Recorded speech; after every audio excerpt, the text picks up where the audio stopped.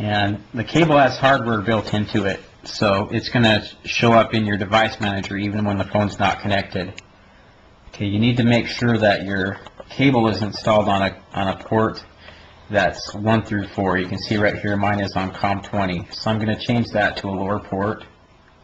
Click on Properties, go to Port Settings. I'm going to click on Advanced and change this to a lower port. I'm just going to use COM 1. Click OK. Now that I've done that, I'm going to unplug it and plug it back in. Now you'll be able to see that it's installed on COM 1. Okay, now that you've got your cable ready, on the phone you need to put the phone into what's called pass-through mode. It's also known as diag mode. On this phone you dial pound pound 3424 pound. You can see that says pass-through enabled. Okay, so now the phone is ready to connect once you've done that. If you don't do that, it won't connect. You have to have it on pass-through mode. Okay, so I'm going to plug in my cable.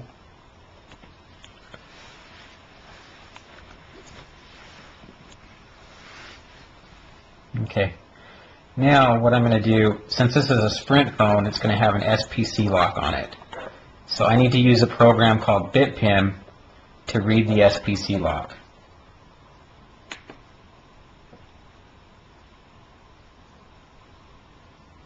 So I'm just opening that now.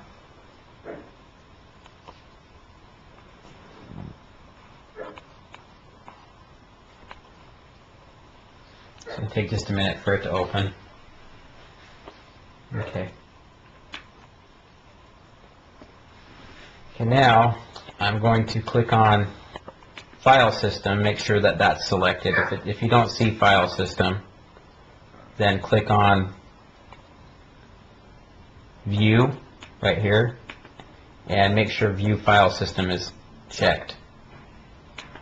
Okay, now I'm going to click on Edit and Settings. Okay, that's going to pull up this settings box. I'm going to click on the phone wizard now. Okay, click Other and then Other and Other CDMA phone and click Next. Okay, make sure you choose the COM port that your cable is installed on. Mine is on COM 1, so I'm going to choose COM 1. It says Prolific USB to Serial COM port. And click Next. And then click Finish.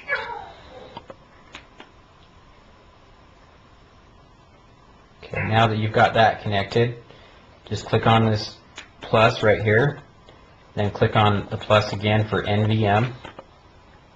And then click on NVM, and it's going to be under NVM 002. If you're using a Treo 750 or another Treo, it could be under the one that says security. But I'm going to choose NVM 002 for this phone. Okay, that'll pull up a screen with a whole bunch of different numbers. You want to look at the numbers that are on the side right here. Now it could be any of these series of numbers that are 6 digits. So I'm going to start with 115514. Now what I'm going to do is I'm just going to open a notepad.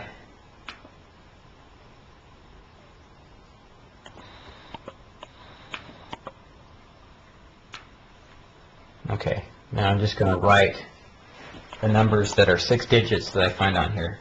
115514 is the first number. And then you can also see right after that is 178364. And even though it goes down to 2 lines, that could be your SPC, so you want to make sure you write that down too. 178364. Okay, so now we've got those 2 numbers written down. Look and see if there's any other series of 6-digit numbers. Doesn't look like there is. So one of those 2 numbers is going to be our SPC, unless this one is 6 zeros. I'm assuming it's not, though, since this is a Sprint phone, it should be locked. Okay, so once you have that, once you've got your SPC written down, click OK and exit out of BitPim. Okay, the next thing we're going to do is open up the QPST configuration. This is a program that's inside QPST. Okay, and you should see your phone here on COM1. Mine shows up as Surf 6050. If you don't see your phone here, then you're going to need to click on Add New Port and choose the port that your phone is installed on. If it was on COM4, you'd choose COM4. Okay, so once you see your phone detected here and it says Surf, click on Start Clients and Service Programming. It's going to pull up this screen and just click OK. Okay, now it's going to open up the program that you're going to use to write the PRL to your phone. First thing you need to do is read from phone. That's going to ask you for your SPC code.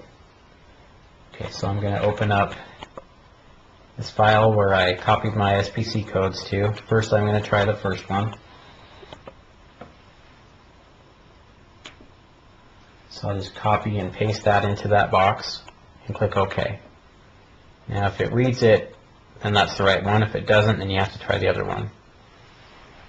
And it looks like that one didn't work, so I'm going to try the other one. So 178364, that has to be my SPC.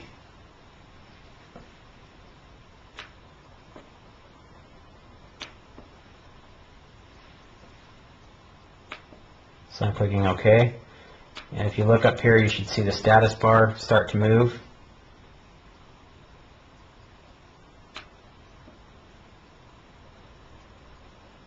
Looks like it's already read the phone, so we're ready to go. Actually, maybe not. I'm going to try read from phone again. Okay, so see the status bar is now moving. Since we put the correct SPC in, now we can read from the phone.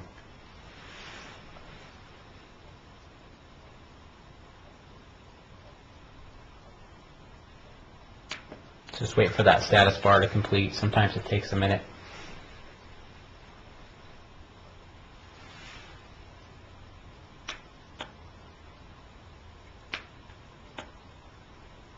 Okay, now you can see right here our SPC code says service programming is still 178364. So I need to change that to 6 zeros. I also need to change the one-time subsidy lock to 6 zeros. And if the field service was set to something different than 6 zeros, I would change that too, but it's not. Okay, next thing I'm going to click on the Roam tab, and I'm going to browse to the PRL file that I want to write to the phone. I'm going to choose Cricket, so I'm going to write a Cricket PRL to this phone and reprogram it for Cricket, and then just click Write to Phone, and wait for the status bar to go all the way to the end.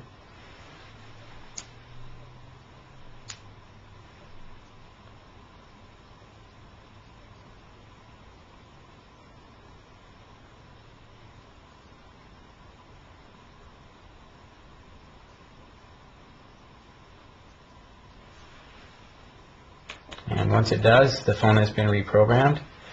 So all you need to do is unplug the phone, take the battery out, reboot the phone, and then dial 611 to make a test call and make sure it connects to Cricket. You'll get Cricket customer service if you dial 611 if you did it correctly. If you don't connect to Cricket, then just try to flash the PRL file again.